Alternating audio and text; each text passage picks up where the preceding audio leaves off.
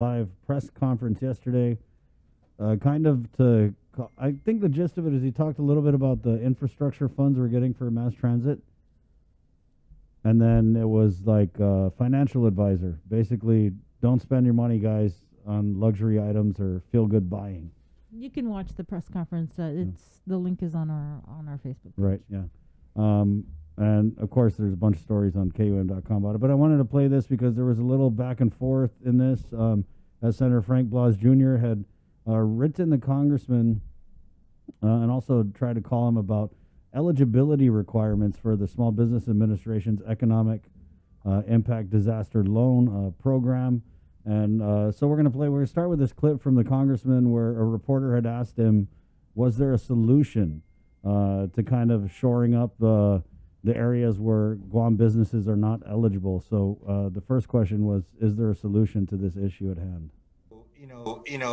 We really need to be mindful of what we are actually viewing as problems. And, if we're going to cannibalize low income areas for non-low income areas, that's a policy decision that the Congress will have to weigh. But I can tell you right now that, the reason why the legislation passed the way it did was because that was the mindset of the Congress, that we wanted to focus those resources into the low income areas. And that's why the legislation passed the way it did. So as for classifying it as a problem, it's not necessarily one, because we got the relief passed. We were able to get it for a certain segment of the community, and that's a win. We need to really view the wins that we're able to score as the wins that we're able to receive. And the fact that this is being applied fairly across the whole country in this manner, Guam isn't being mistreated in any way. And trying to make that change legislatively, if that language was already being considered in the original drafts, and that was the compromise language that was finally passed in the package, then that's the circumstances that we're dealing with today. Right before that, a reporter had asked Congressman San Nicolas for his response to the letter and media reports of Senator Frank Blas Jr. Senator Blas's letter, and I saw his comment on the story, and that was a very ignorant statement on behalf of Senator Blas. First of all, the relief packages that were passed, they are passed at large for the whole country.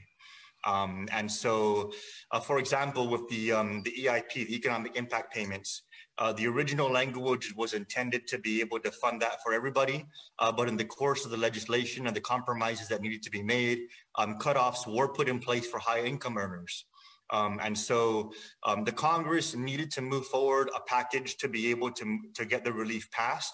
And the appetite in the Congress was to, of course, move relief forward, but there were certain senators, particularly in the Senate, who wanted to make sure that the relief was being more narrowed for areas that were of greater need. And so what was passed for the economic disaster loans, the EIDL that Senator Blas is referring to, that additional relief was programmed specifically for areas that were identified in the US Census as being low income areas. And so the reason the CNMI did not have the same limitations we do is not because anyone was asleep at the wheel. I think Senator Blas needs to wake up and realize that. The reason that the CNMI did not have those limitations was because the CNMI in the 2010 census had a poverty rate of 52%, while Guam in the 2010 census had a poverty rate of, the CNMI had a poverty rate of 52%, and Guam had a poverty rate of 22%. And so this census application of the EIDL is across the country. The problem that he's trying to create and the implications that he's trying to make about our office not doing his job is very, very incorrect, because the exact same circumstances are found all across the country. You walk down the street in Florida or Mississippi or Massachusetts, and you'll see the exact same thing. Areas that are not designated low income did not qualify for the next round of EIDL relief, but those areas that were classified as low income in the US Census were able to receive that relief. And so it was just the way that the package was created. The implication from Senator Blas that somehow we were asleep at the wheel, I think just speaks to his ignorance. The implication from Senator Blas that somehow we were asleep at the wheel, I think just speaks to his ignorance. Oof. Well, Frank? tell us what you really think. Man, Senator Blas, what did you do to him again? I just asked the question, and I was just seeking for answers and trying to find ways to be able to help to, if this is in fact an issue or problem, what can I do to help? What can we do together so that we can resolve this? And I guess that struck an iron with Mr. San Nicolas. But that said, you know, if you listen to his response in the press conference, in his the press conference that he called,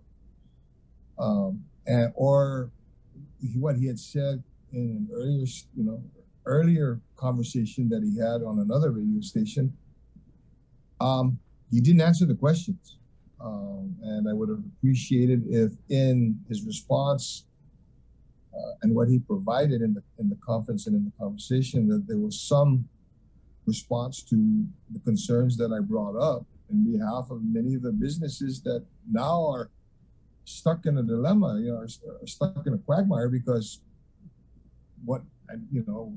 the funding that they could have received, albeit a grant and albeit for no more than $10,000, there's no answers. And does that affect their ability to apply for the enhanced economic injury disaster loan?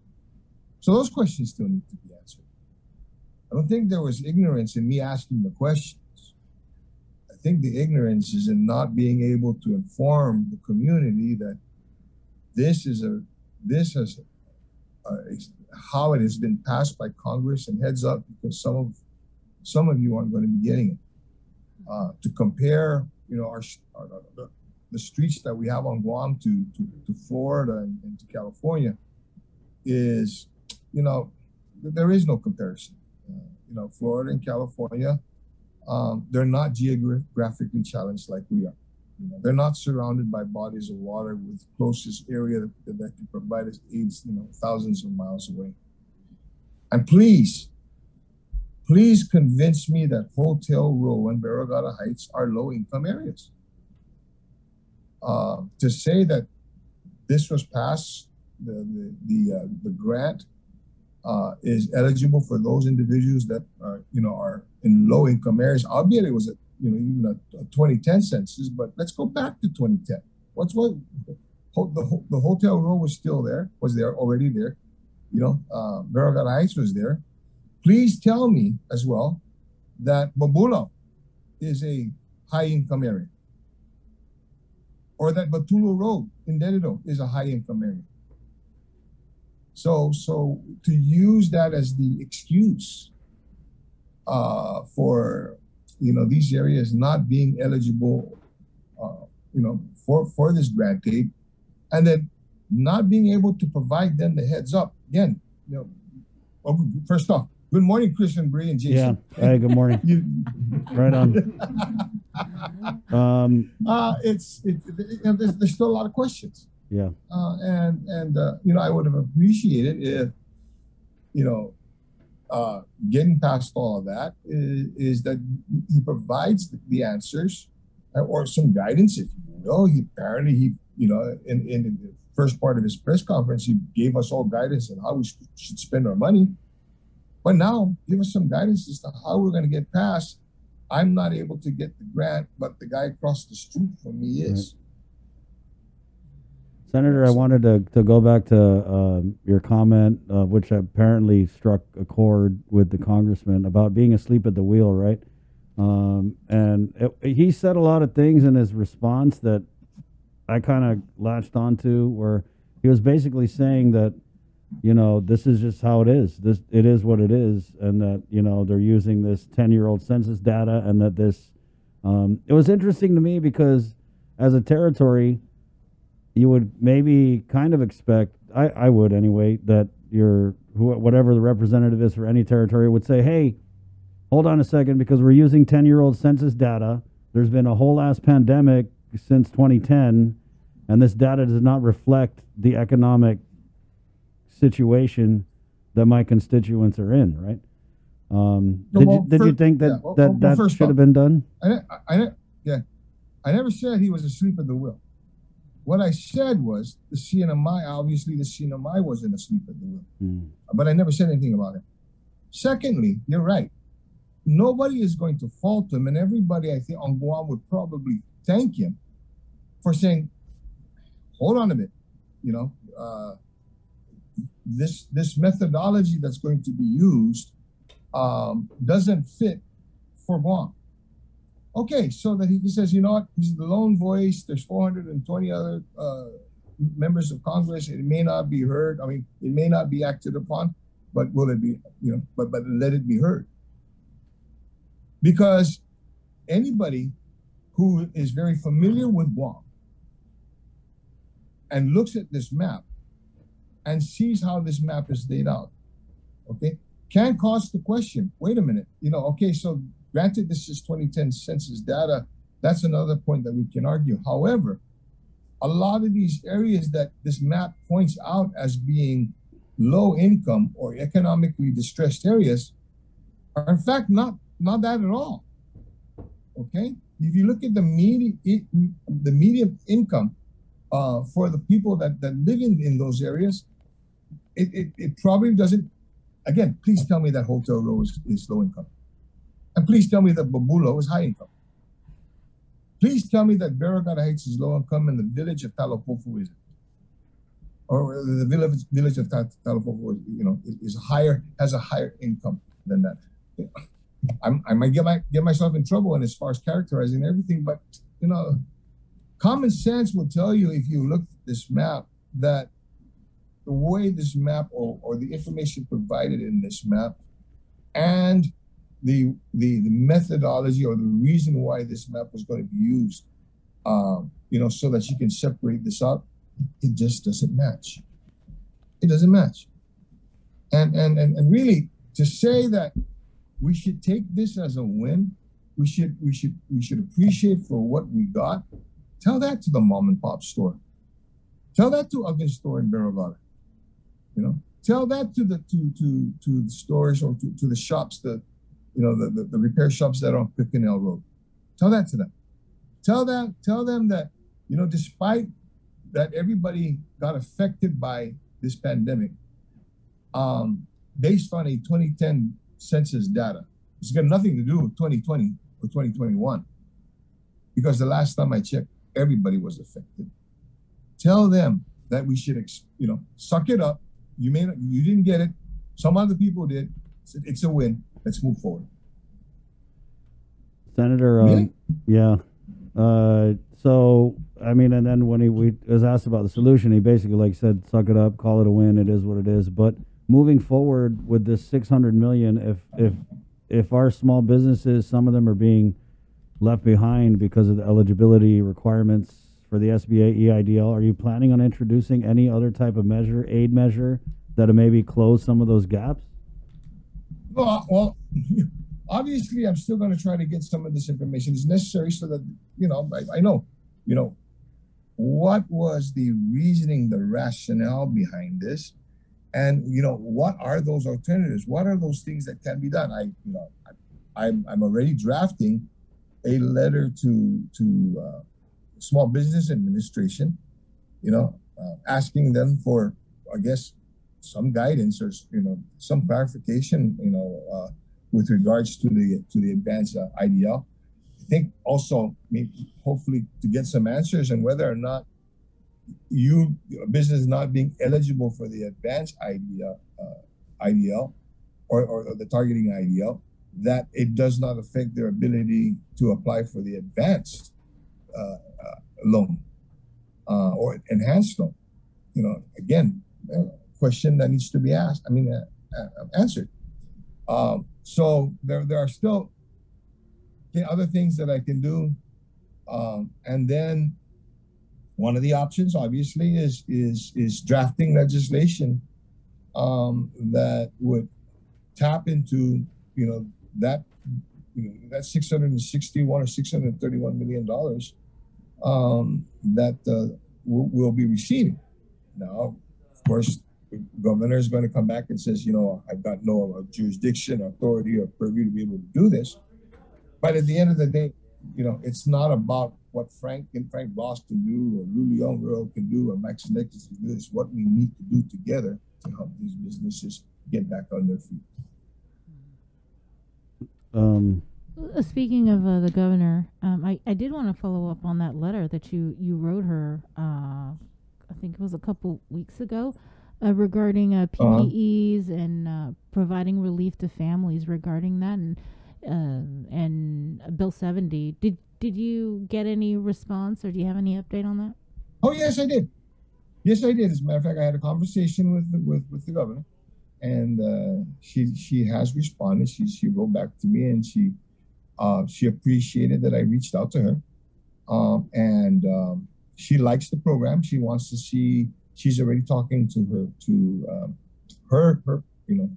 her office on ways that it can be done. As I assured her, as I told her, wrote in the letter, and I assured her when I met with her. She says, "Look, Governor, if it can be done already, and there's no need for the legislation, I'll drop the legislation. I'll pull it back, and I'll work with you in being able to provide this. Bree, the mask that you and Chris are wearing right now, that I can see, a little bit over a year ago, that wasn't necessary. In fact, that wasn't even thought of. Today I'm glad. I'm see it's designer masks. Would ever think that's where it's going to come to be today. This was something, the purchasing of the mask, utilizing the mask, purchasing the hand sanitizers, the disinfectants, the air purifiers, everything that we have now within our household or in our cars that are necessary for us to be able to go on with the functions of our lives, are things that many people never budgeted for or don't have the budget for. Everybody's had to pay to buy the mask as opposed to the can of Spam in some instances. Okay, and with that, I felt that if there is a mandate from the government for the community to purchase these things and to wear these things, then there should be some kind of recompense. There should be some kind of assistance. If and when the government can provide it, and obviously, with $661 million coming, there is the ability to be able to provide some financial relief, that this be done. And so I again reached out to the governor. She wrote back. We've had very good conversation.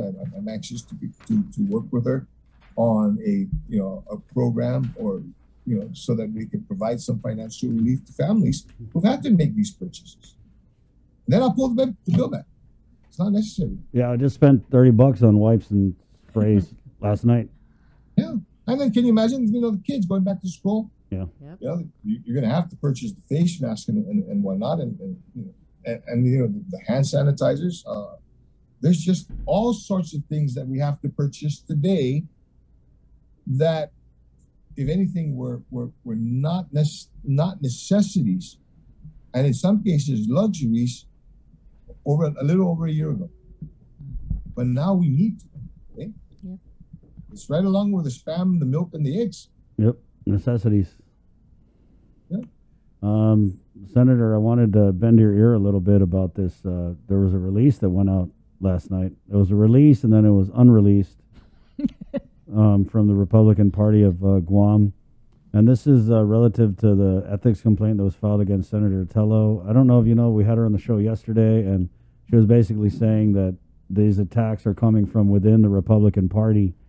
But then the Republican Party last night around, like 8:30 or 9? Right before 9. Right when everyone was getting ready for bed, they put out this release, and it says, the Republican Party of Guam stands unified and fully supports its legislative caucus and denounces the character assassination attempts at play by the Democrats. The ethics complaint filed against Senator Tello Taidegui is nothing more than a ploy to discredit our Republican caucus and misdirect the public on the many guilty pleas and ongoing FBI corruption investigations among the present administration. Democratic operatives are merely trying to deflect onto an issue that is presently just an unsubstantiated rumor and a poor attempt at creating the impression of Republican infighting, which couldn't be further from the truth. We strongly deny and decry any attempts to portray this ploy against Senator Taidegui originating from members of the Republican Party. The Democratic Party, Democrat executive and legislative leadership should focus on more pressing issues like paying the RISE Act, reducing the BPT, and figuring out what to do when federal monies dry up, instead of continuing to disseminate lies about our Republican leaders in the hopes to create a rift in our party. We deserve better. All of Guam deserves better. But then a couple hours later, the Republican Party of Guam sent another email that said, kindly disregard previous release. Sijus Masi. What is going on over there at Republican Central, Senator? Aye, a day. Well, as embarrassing as it's going to sound, this is the first time I've heard that. You know, that there was a release and then there was a retraction. And this first time I've ever heard the contents of it. There hasn't been any discussion about that, at least with me. Secondly, is I am a member of the ethics committee in the legislature, and in my responsibility, I'm going to have to basically, for lack of a better term, separate fact from fiction, and truth from conjecture. So I would rather that, okay, in recognizing what my responsibility will be, and being able to provide, fair, impartial, decision on my part in this committee, I'm going to have to refrain from being able to make any further comment on that. Okay, you just happen to run across a senator that's part of the committee. I know, because we read out the committee membership earlier, but I didn't know you didn't know. But I mean, okay, just let's not talk about the ethics thing against Senator Tello, just like with the Republican Party. So you guys in the legislature, is there like consultation that goes on when the party leadership comes out with these press releases? Because it kind of seems like there isn't, or was it this just like some kind of wild card? Someone got the password to the laptop and shot out a release, and then maybe somebody spanked their hand just before midnight. But when they do these releases, do they say, "Hey, Senator Frank, what do you think of this? Is it cool?" And you're like, "No, why don't you change something?" They're here. Well, I would prefer some heads up in this. At least a notification that this release or this information is going to be passed on. Recognizing, okay, the Republican Party, the representation of the party is more than just the caucus. They're more than just the 7 senators that we have in the legislature. We got mayors and vice mayors. We've got, national committee men, committee women. We've got village leaders. We got a number of other individuals that make up the Republican Party as well. And there are times that there are issues and there are concerns that the party would want to make a stance on that are not necessarily in the purview of the legislature itself. Remember, we're a separate branch of government, and we stick to the lines and stuff. That said, though, is that I know that there continues to be, obviously now, with the release of this information, some work in being able to work on the lines of communication that should seemingly exist within the party and within our organization. That said, too, is as senators, individual senators, or as caucus, when we come out with press releases, it's not so much a need to be able to go back to the party to get quote unquote authorization or approval for this. This is more so that everybody understands, that everybody recognizes that this is where we're going and this is what's happening. And I'm not gonna lie. After this, I want to call some of the party leaders and say, is there something that you wanted to tell us? Okay. Because Chris and Sabrina just told me on the link. Yeah. How many times, Chris, have you been says, hey, did you hear about this? And I'm like, Sorry, I didn't mean to put you on the spot about the whole ethics thing, though.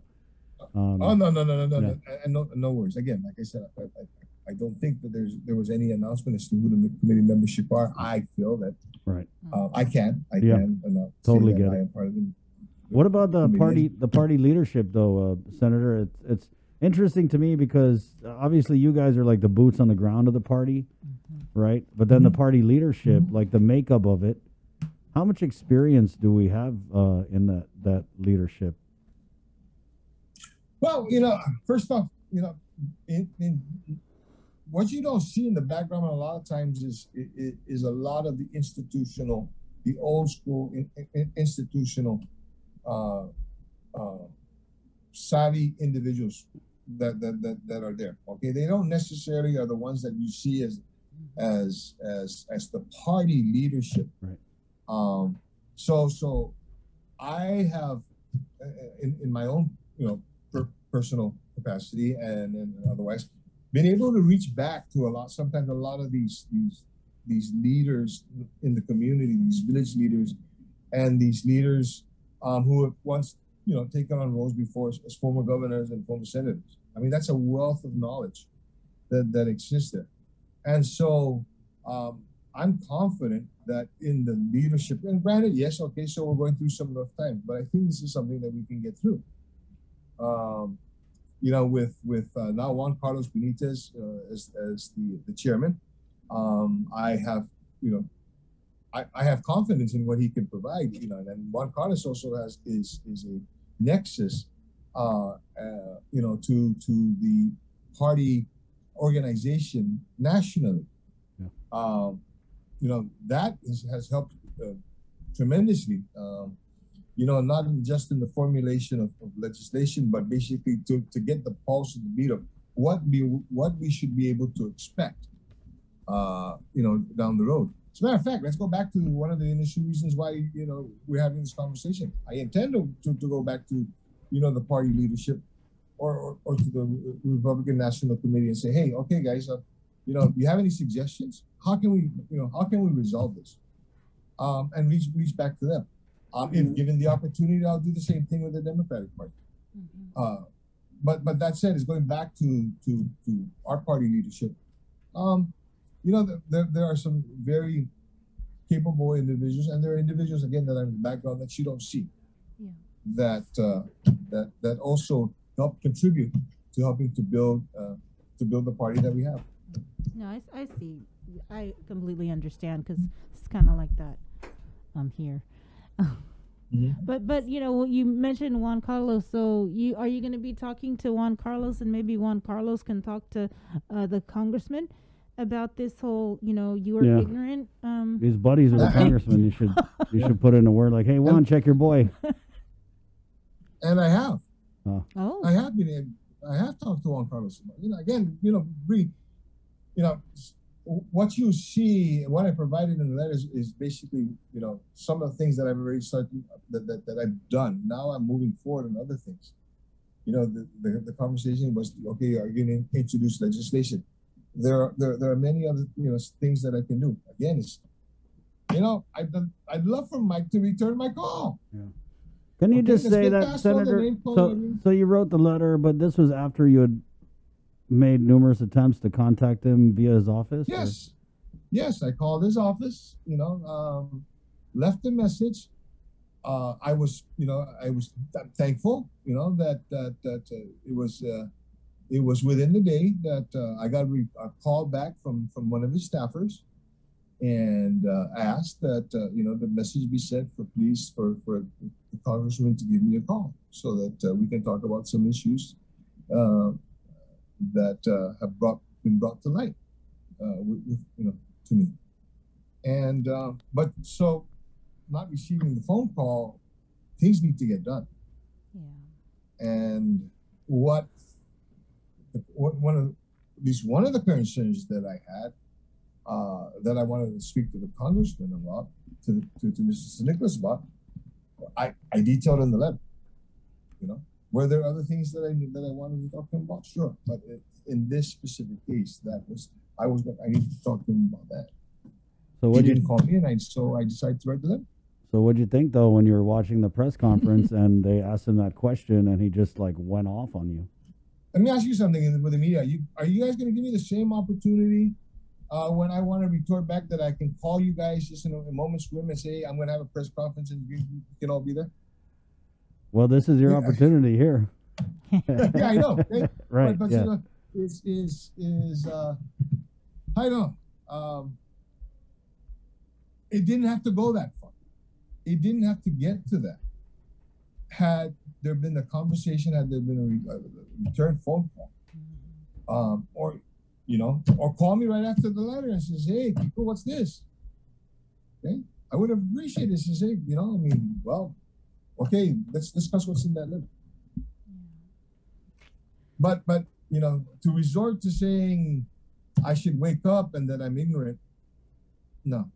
Okay, I don't think there's no ignorance in trying to find the information so that it can help these businesses, help them to get back on their feet. I think the ignorance occurs when we fail to provide that vital piece of information that, oh, heads up, guys, sorry, this is how Congress passed, this is how the law was passed, and so therefore we're not going to be eligible. It doesn't have to start from a letter from Frank Blas. It shouldn't have. It should have been able to say, look, while I'm in Congress, while I was sitting in the halls, these were the things that were being discussed. So this is the things that we need to prepare for. It's done it before, why can't he do it again? And why not for him? Good point, Senator. Well, we'll get back with you after he hears this, and then he does his little clap back, and then. Yeah, and again, I'm willing. Okay, so I know. All right, we had our fisticuff. Okay, now let's move forward and let's see how we can help our people. At the end of the day, if the delegate can find the solution and help to find the solution, or the governor can do this, they can have the ribbon cutting in. They don't have to invite me. It doesn't matter. I need to be invited to that. Just let's get this done. Thank you, Senator. Appreciate your time this morning. Well, thank you very much. All right. Thank you, guys. All right. And we'll see you. And hopefully, Bree, going back to your thing, hopefully that sometime within the next few weeks, we'll be able to find some financial relief for all the face masks and hand sanitizers that you bought. Let me know, because I'm going to go buy a lot now if we're going to get reimbursed. That's right. Okay, guys. Okay, All Senator. 9:51. Senator Frank Blas Jr. Good talk there. That was fun. Yeah. He did get a call. He just got a call out. Yeah. Ooh. What was just crazy? We were were listening watching to the it. press conference, and when he said that, we both were like, "Wait, what?" So Bree and I sit across from each other, and it was like playing, and I was like, "Oh, this is that Frank Blas thing," and then I was like, "But I called it." I told Bree, I was like, "He is gonna call out Blas, and he's gonna be so offended by whatever Blas had put in the letter." True to form, yep. It was like it's just his ignorance, and I was like, "Ooh," we were both kind of like, "Oh," and I was like, "Dude, he just wrote a letter." Yeah. Like, wow. And then it was like, so what was the solution? Yeah. And it was just like the solution is there's no solution.